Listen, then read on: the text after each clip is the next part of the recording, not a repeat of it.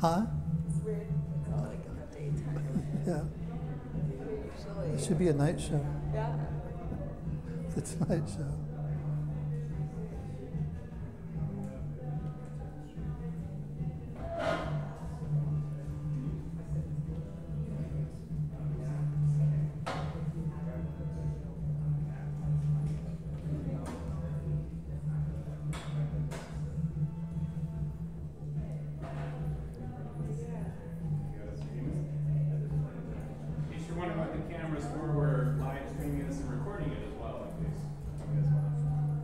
All right. And fact check. Yeah. Are we good to go? Yeah. Okay. It's on what? We are officially on that. But what did you call it? Chat? Oh, I said we can fact check that Oh. since it's being recorded. Oh. Well, welcome everybody. Yeah. It's the last day of KRK TV show, sad to say. KRK Ryden.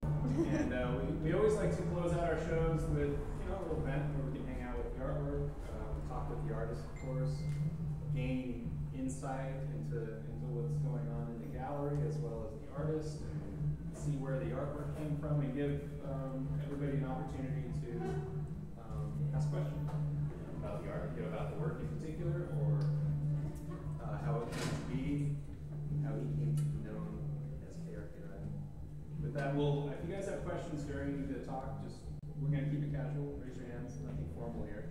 I'm going to let KRK introduce himself. Talk about his work a little Here's bit. our KRK girl. KRK TV girl. So, KRK TV. It's KRK TV. So The last day of KRK. Yeah, last day. With that, why don't you give us a little intro? How did this all come to be? I was born in Seattle, Washington, one day before Stalin croaked. I was born and Stalin saw me coming and said, and gave it up and died. I don't know who Stalin is. He was just really bad guy.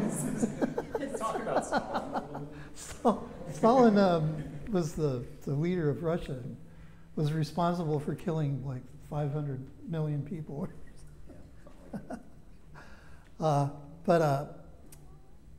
I started doing art when my mom threw some crayons in my crib, and my first scribbles. Huh? You were chewing on them first? Yeah, I discovered that there's more to art than eating crayons. You could draw with them too. And I don't know, I guess I started doing art right away, like in kindergarten. I just I remember really getting into art, and by high school I discovered surrealism. And the way I discovered surrealism is there was a project in my art class, and everybody drew a little slip of paper from a hat that was, we were supposed to do a theme on, or a thesis or something on a movement of art.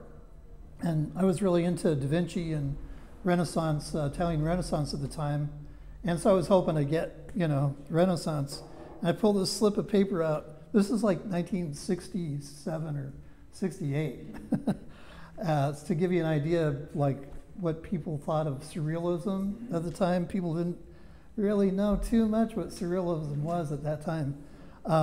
So I got this slip of paper that said surrealism, and I had no idea what it was. I was like 14. And the art teacher said, oh, you should look it up, go to the school library, and you'll probably like it. And so I started reading books on surrealism, and saw a really good book on Dali. And Dali just changed my life. It's like, wow, you can do really weird things, and you don't have to paint landscapes and portraits, and that's what. Where'd you grow up? Well, I was born in Seattle, but I kind of grew up in Southern California and was raised, in the Southern California scene. Like when I was 4 years old, I met Walt Disney because my uncle worked for Disney. He ran Main Street, and so I was exposed to that kind of stuff. I remember I was like 4 years old, and I went to, we met Disney right at the main gate because my uncle was, we're real close to him. And I remember, shaking his hand, and he brought me up to his little office, which is at Disneyland. There's this little office in the beginning of Main Street. And I remember sitting watching him work at his desk, and he asked me if I liked Donald Duck. I told him I liked Donald Duck. I was just there for a couple of minutes, then we went back down the stairs. They rebuilt that little office for historical sake, and then I was just so excited. It was so great, and I was walking down Main Street. It was just the best day of my life, and I was just really excited. I just felt my stomach starting to churn up, and I just puked all over the cobblestone sidewalk, whatever. It was amazing, and that was fun. Disney.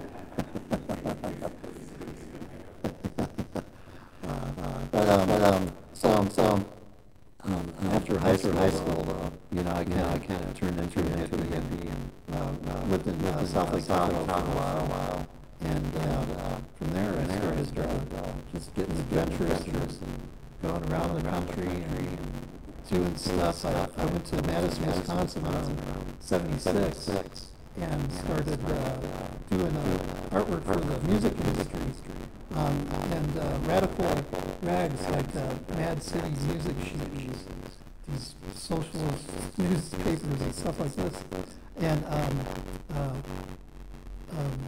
I kind of started a company called KRK Ryden Visual, and it was called KRV, but I changed that to KRK, KRK Ryden Creations, spelling creations with a K. And so when I moved back to California, I only stayed in Madison for like 4 years. I opened up a little studio in Encinitas, California, and I had a big sign on my storefront window that said KRK. And I started doing artwork for hardcore, Southern California hardcore bands like Manifest Destiny, and bands like Moral Majority were going on at the time like that. And this band, Manifest Destiny, they became pretty good friends. And they'd come in, and they didn't call me Keith. They called me KRK, kind of, sarcastically, because it said KRK on my window. And that's why I started calling myself KRK. And that was around '84. So that's how long I've been KRK instead of Keith. So now... Illustration, like posters and album? Yeah. I did an album for Manifest Destiny, which is a really cool collectible record now. It was on Mystic Records. Mystic Records did Suicidal Tendencies' first record. My Mommy's Dead was on Mystic Records and all this stuff. So around that time, I was doing bootleg record covers.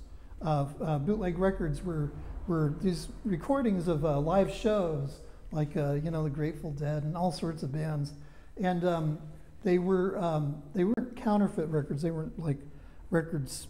Counterfeit record is totally illegal thing. They try to pass off a record as the real thing, but unauthorized bootleg records were they'd go up to the soundboard and they'd ask the guy if they could record, and the band would let them, and they'd make records for like fans and stuff. And these records were really cool at the time, around the early '80s. And but when they came out, they had a slip sheet on the cover. They weren't really good art.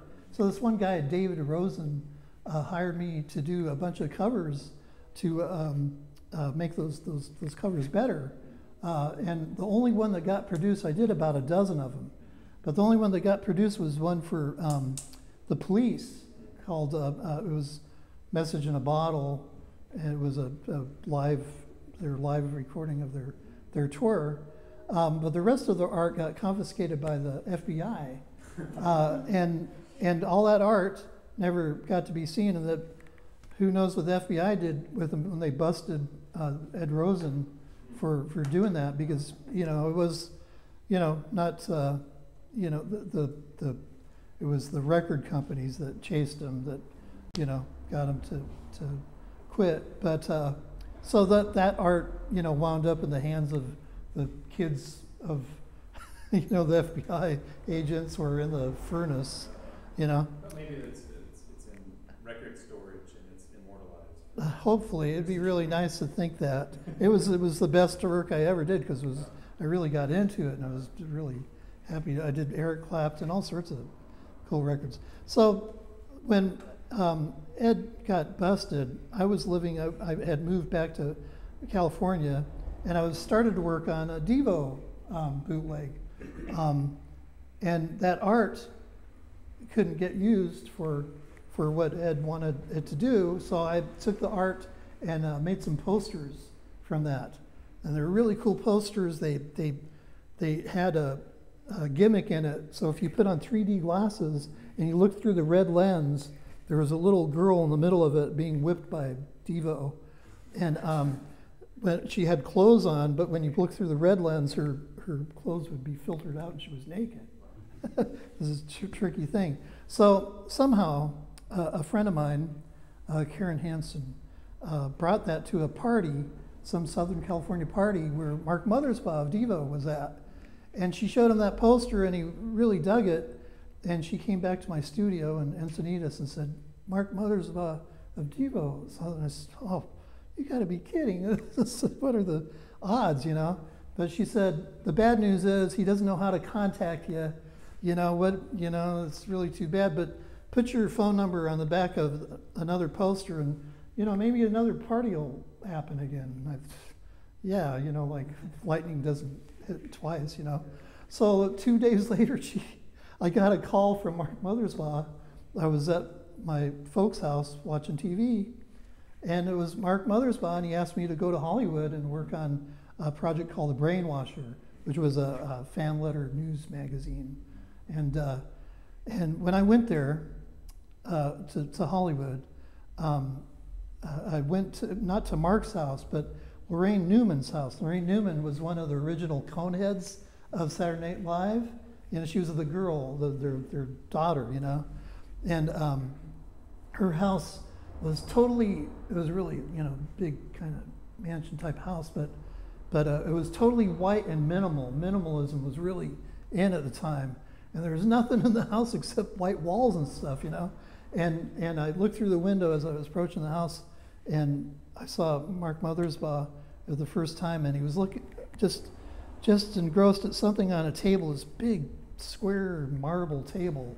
And that was the first time I saw him, and they were just starting to do the record "Oh No, It's Devo," which came out after Whip It, So that's how I got to meet him, and we started working on projects. And I moved to Hollywood from Encinitas, from that gallery, soon after that. And I was living pretty close to Mark, so we hung out for a while. And that was really, fun time. I was really poor, but it was cool because I get eventual, occasional visits by Mark, and it was pretty fun. But what kind of projects were you doing? One cool thing was something called Monster Women. He had these big silkscreen. We went to a studio that was a really high-end silkscreen place, and they had, I never saw an automatic silkscreen machine before. Yeah, it slides big, you just press a button and put in the ink in it. And these posters that he did were like 3 by 5 feet, on paper. And what he did is he found like old, like girly magazines from the 40s and 50s, and drew like monster heads, like weird rooster-headed women and stuff like that. And he had me, because to do a transparency for the silk screening at the time was really cost prohibitive. He gave me big sheets of acetate, and I hand inked So that was kind of technical work. We also printed the like second or third edition to a book that Mark did called My Struggle by Boogie Boy. Boogie Boy is a little kid in the old Devo videos that stuck the fork in the toaster, you know, and and he made this book, this little cool red book that looked like Mao Zedong's red, little red book, you know. But it's called My Struggle, and it's this weird ramblings on by Boogie Boy, and he wrote it while he was at Kent State in college. That's how Devo met.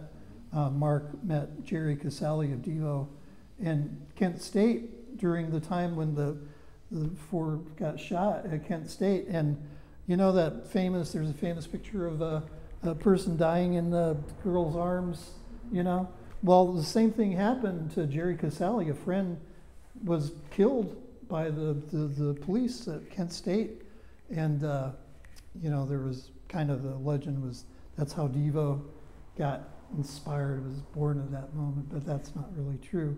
But Mark met Jerry at because he saw some art that he had at some shows at Kent State, and that's when they got together and started doing things at the college. And there was the early days of Devo when they did these weird mutant things and wrapped themselves up in plastic and thrashed around and did all this weird shit.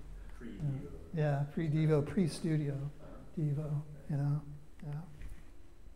But I met him years after that. The first concert I saw of them was in San Diego, and that was the Oh No, It's Devo tour. That was around 82 or so, you know. So you've been immersed in it. Yeah, From the beginning, yeah. basically. Just really influenced. Devo Mark is more than just a musical band. It's like a philosophy and a style, a lifestyle, because he's really got an all-encompassing kind of a, attitude and stuff and style. He's like as great as an artist as he is a musician, and so a lot of what I do is influenced by him. The work that I do for on Instagram is a lot like his postcard art. Every day he would do a postcard type of art with a brush pen, and it was like a diary type of thing. And so he introduced me to a brush pen. That's brush pen is a great thing as long as you can keep a tip on it. Those Pentel brush people suck. They started making a really good product that really kept the point, but as that popularity of brush pens got on, I think they slacked on the production of them, and now they split after a short while. So you have to keep buying them for $20. Just want them to know that. What? Get the Japanese ones. Yeah. But the problem with those is the Japanese ones, the ink is not, you can't opaque over it, it bleeds and it dries, it takes longer to dry, it smears, it doesn't erase good. And that was what was good about the Pentel Pocket brush pen. It was my main axe, but then they started making them crummy. You can't trust big business. This is also, I guess, around the time the Church of the Subgenius was. Yeah. Oh, that's things with them as well. there. The main word there is serendipity. What happened is, this story is just amazing. When I met Mark that day that I was telling you about at Larry Newman's house, we started working on this project called The Brainwasher, and he started bringing out these letters and stuff and all this weird things from Devo fan letters, in a big cardboard box, and there wasn't any place to really look at this stuff, so we were looking at it on Lorraine's bed in her bedroom, just pouring out these letters and stuff. And one of the things was the pamphlets of the Church of the Subgenius. It was the early days of the Church of the Subgenius, and there was really cool, like neat underground type of, printing. This is like weird philosophy and great graphics and stuff. Really, really cool. Kind of Familiar with the Church of the Subgenius, Bob Dobbs. And yeah, you got to become members of ministers. Anyway, so years later, only like 4 or 5 years ago, I was at the Safeway in Martinez, and I had just got back from a Devo concert, and I had a Devo shirt on, and a lady came up to me and she said, "How was the show?" And I said, "What show?" And I didn't realize it was wearing the shirt. And we started talking about Devo, and then she said, "Well, my husband is Philo Drummond." And Philo Drummond is the guy that created the Church of the Subgenius with Ivan Stang and another guy who died. I can't remember his name. But so if you are familiar with the Church of the Subgenius, the face Bob Dobbs, Philo Drummond is the guy that found that face because he worked for the telephone company making the pay stubs for the ads and stuff, and he found this face in old Clipper art, And she said, "My husband is Philo Drummond, and he lives just right across the street." And so after all these years, I, finally got to meet him, and we became really good friends. He just moved from Martinez just about a month ago, and he's gonna. Stephen, where was he gonna move? Where did he find a farm, or he's looking for? Farm. But it's southern Kentucky. I think so. Is it Kentucky? He bought some acreage. Yeah. Well, he's going to. He worked for years for the. No. But so when I met him, he had just retired and was like free with his life. He was really living it up because he had money and stuff, but working with this company. So when he moved, he had enough money to find some farm like he wants to do, and But what Church of the Subgenius does every year, they have this thing called the X Festival because they expect these flying saucers to come and take all the subgenius away, subgenized to wherever If it doesn't happen one year, there's an excuse. Yeah, they figure out they keep miscalculating. Some numbers is wrong. There's some really hardcore, legitimate reasons why they keep suspending it. But so now he's going to be closer to those activities at the X Festival. What? He's going to Motherland. Yeah. He's also a thing that I do every year. I didn't do this last year because I did this show. It was one of the reasons I wanted to concentrate on this show. But there's a thing called the Devotional in Cleveland, and we tell Devo heads, devotees get together, and Jerry Casale almost every year goes there and plays with a band called the Spud Boys, which they cover Devo songs just perfectly. They're amazing. And I go there with my band and play theremin. My band is called Ken the Magic Corner God, and I sell art and stuff there. And it's a really fun thing. It's a thing I do. Try to do this every August, like 16th or something. Yeah, something like that. Like every year in Cleveland. I wish they'd do it in Hollywood, is where they should really do it, because that's where Devo lives, and it'd be a much cooler thing. But Anybody have any questions Get about the question. that zone area? It's my doctor. He knows my heart might give out any second, so my doctor's here. He follows me around all the time just to make sure I don't drop. Yeah, he's keeping an eye on it. That's why you gotta see. No question? What, sir, Robert? Is there any sort of thing that you're looking forward to do, like a certain medium or something that you haven't done yet art-wise? Yeah, right here I want to do some bronzes. I've tried to do the bronze in time for this show, but it's easier said than done. But I've got some good ideas for that. The big thing that I'm waiting to do that's going to come out in November at the Designer Con is my first toy, Mohawk, which is this little guy, and he's got these big, huge bristles, like a Statue of Liberty bristles, and every one is a different color. And he's on a skateboard, and he's holding a lit joint in his left hand, and he's skating.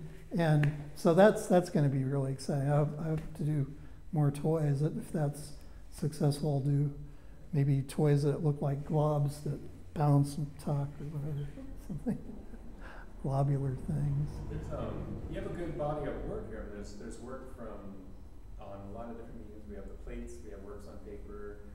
This piece behind you, you want to comment on maybe some particular piece of imagery? This piece has been hanging around for a long time. I did it about over 10 years ago, and I've changed it. I had intended to keep changing it through the years, if it didn't sell, and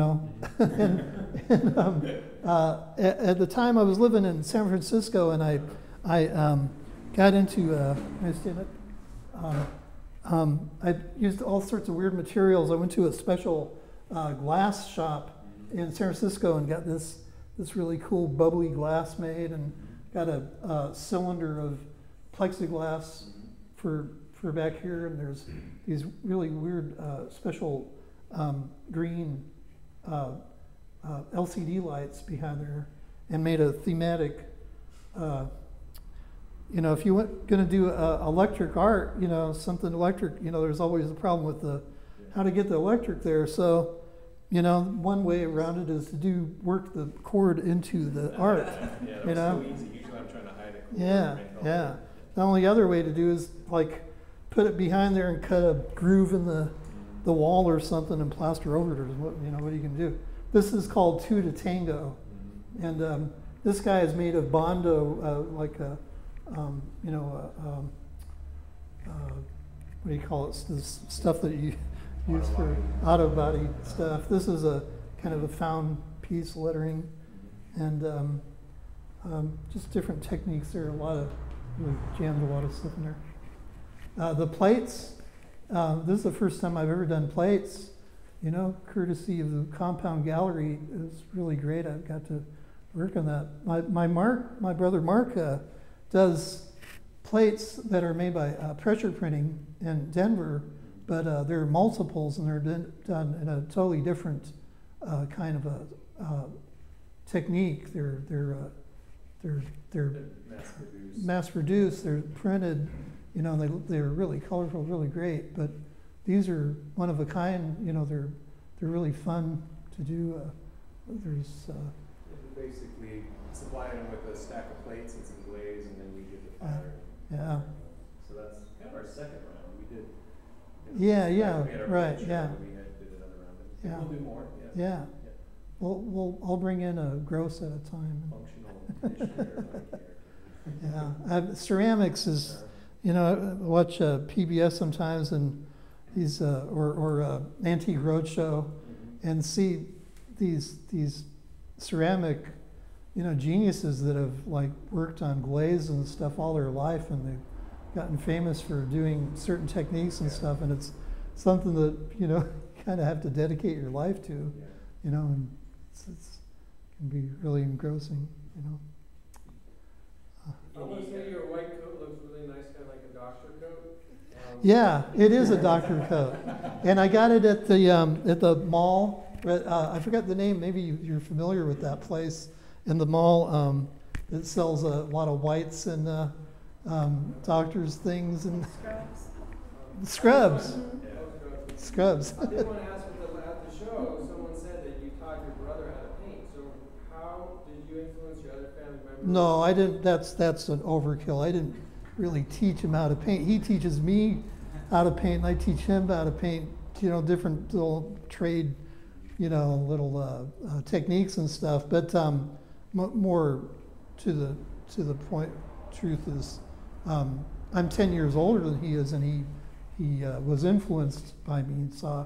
I think the most honest thing you can say is that while I had to change my attitude from copying Van Goghs and doing that stuff and learning about surrealism in high school, he was born seeing nothing but weird art for me. So he had a jump start, you know. I've never seen him really do anything that looks like a landscape or something, you know. Yeah. Well, you come from a really creative family. Not only that, your other brother's a collector, Yeah, curator. Steven's the curator. I have 2 brothers and 2 sisters, and And they're it's interesting. You guys obviously all kind of feed off. they're all talented, but it's all the question of productivity. You know, my sister Janine could be a great sculptress, but she doesn't want to sit down. I think that's what makes an artist when it comes down to you. A person who wants to sit down on their ass all day and go like this. You know? And it takes a certain kind of brain, you know, and that's it's stick-to-itiveness, you know. That's the hard truth. Unless you can come up with a clever thing like naked chicks rolling in paint and, bring a lot of paparazzi and have them roll on the floor. And say, yeah, great, you know, but that's only going to last a year or so. Yeah. That's been done before. In the house, obviously, it was a creative household, or is still. What, excuse me? It's a creative household, right? Oh, yeah, yeah. And encouraged. Yeah. My niece Justine is a great photographer. She, you know, if I was a millionaire, I'd have a studio, a photo studio, so you could work. She's My boyfriend's the artist. yeah, and her boyfriend's a great artist, Mason. There's a lot of creativity. Anybody have any thoughts for KRK? Some things, are you thinking? Any particular Think of something. pieces in the show that you have a question about? What do you like to work in the most? What medium? 'Cause you've got Well, I wind up yeah. doing acrylic on masonite a lot, but the past 3 years or so, it's more than that maybe, I've been doing works on paper for their 11 by 17s for Instagram because it's just a really quick way to do ideas and stuff. It's really fun. It's much different than a painting. You know, painting requires sketching and then transferring the sketching onto the surface, which is I use masonite. But with these works on paper, it's really fluid. You know, I can jot down all sorts of weird, you know, ideas, and you know, they're almost, some of them are actually like studies for paintings. You know, they're good enough that, you know, I'd really like to make them into a painting, like this last one I just did that my brother Mark liked so much he bought from me. I really want to paint it, you know, a serious acrylic painting of it, and that's usually acrylic on masonite. People have been painting on masonite since it was invented in the like 20s or 30s. I think it was invented in the 30s, and there was a bad, misinformation that it's not archival to paint on masonite, but what they're thinking of is masonite, you know, if it's weathered, if it's outside, well, of course, rain and stuff, you know, destroys masonite. It's not for like that, but for painting, it's great. It's a really smooth thing, smooth surface. And years ago, when I worked at a gallery called the Harcourt's Gallery on Powell Street in San Francisco, I was still a teenager, and I saw this artist doing trompe-l'oeil paintings, which is photographic. It fools the eye. It looks like real photographs, oil on, and it was on masonite. And he would, you know, they're just little small squares, but they were just so perfect. He'd go through hundreds of dollars worth of brushes just for, you know, these small pieces, and they were viewed with magnifying glasses over them because they were that perfect, you know.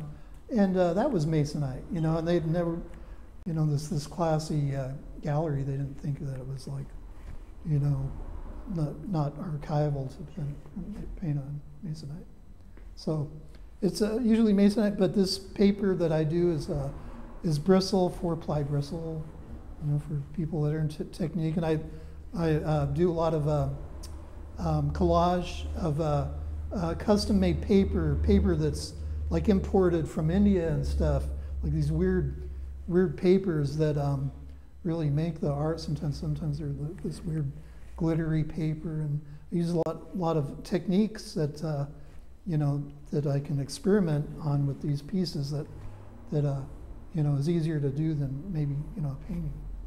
You know, I'm into techniques. I like inventing weird techniques and doing unusual stuff. We had a visit to Globe Studios, and Glob. and it's surrounded by. You can see where your work comes from. Old illustrations like popcorn bags, cartoon figures. Popcorn boxes. I collect popcorn boxes real seriously. I got a couple of shelves of them. They're There's always that kind of like 40s, 50s Yeah. era illustration Yeah. mixed with cartoons. yeah, 40s, 50s. Mixed with surrealism. Yeah. Yeah, a lot of old cartoons like the Flasher Studio. The Flashers did Betty Boop and Popeye and the Superman cartoons.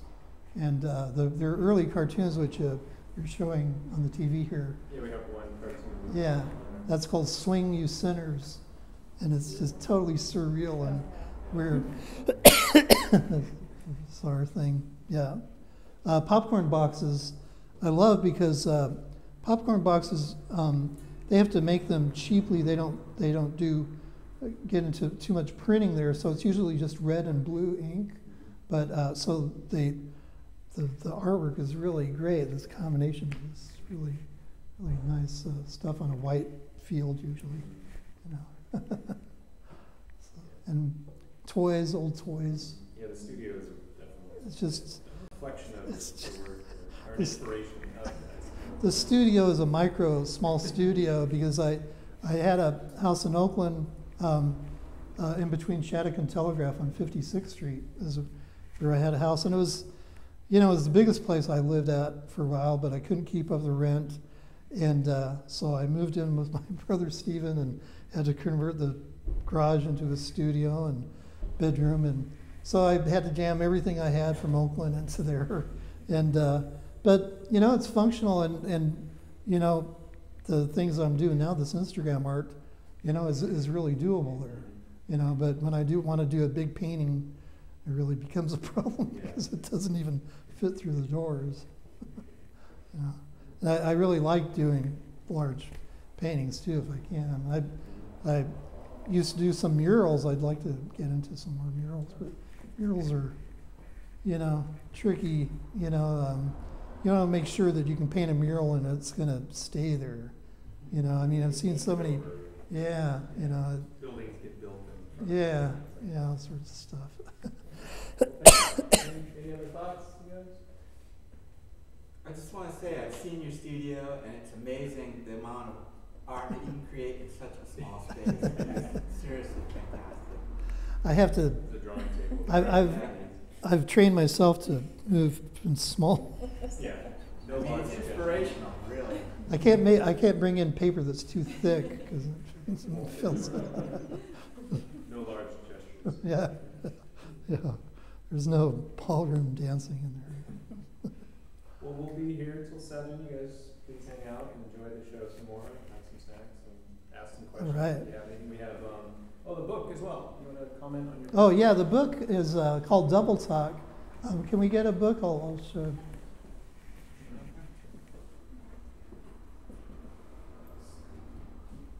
This book was made around 5 years ago now. My brother published it under Porterhouse Books. And what it is Double Talk refers to homographs. And a homograph is a word that two words that are pronounced differently, and two have different but sometimes related meanings and are spelled the same. Like, for example, the word wind and wind. usually, you know, if you're in school, the teacher will bring that word up, you know, and so somehow, somewhere along the line, I thought of words like that, and I wondered how many words there are like that, and you know, is there more than just wind and lead and lead, and so I came up with like a dozen of them. I thought, wow, there's that many, and then I went online and looked up homographs, and there's like 140 of them. Some of them are very unusual words like nun and nun, which is the sixth letter of the Hebrew alphabet, and things like that. So what I did is I took these words and I did two things. I put them in one or two sentences, both the words, and illustrated something to go with that phrase. Like, this is Hillbilly Hank bragged, I taught my sow to sow all them seeds her own dang self. So the word sow and sow. This was the first one I illustrated for the book, row and row. And there was a big row about which of the skippers could row the best. So, row and row. Yeah, this is the best black and white work that I did at the time. This one, without warning, the dove dove right down on poor little Billy. So I try to do different styles. Like sometimes I do this kind of cartoony style, but then I pour it out and really get into it, and something like this one, which is really, you know, heavy stippling and stuff like that. You know, some homographs are the words are pronounced differently, but they're kind of close, like contest and contest. You know, the juicy ones like live and live. That's the one you want. Unfortunately, the tambourine player did not live long enough to give one last live performance with his band, the Four Flounders. There's a picture of him. So, evening and evening, you know, a lot of words you don't really think of. So you guys can browse the books as well. We have swag of buttons and bottles. Yeah. These books that are here, I drew something. There's original art in this blank page on every one of them, but the stamps, which you can only get here, because, you know. Well, thank you everybody for coming out. Enjoy. Please come around. Thank you. Thanks a lot.